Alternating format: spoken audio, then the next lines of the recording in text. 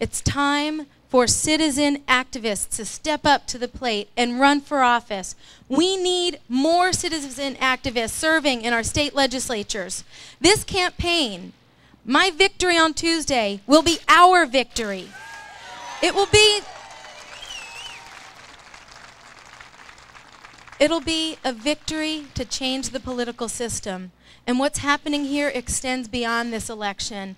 And this Tuesday will be just the beginning of our fight. Our fight in Washington, our fight to reclaim Dover, and our fight to reclaim state capitals all across this country.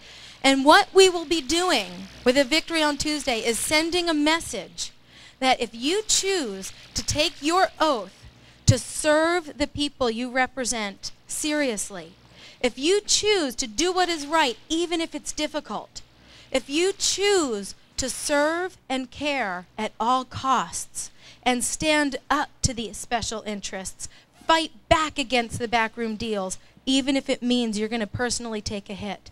If that's your heart, you should be able to step up and run for office without worrying about dirty tricks, without worrying about mudslinging, without worrying about your family getting harassed.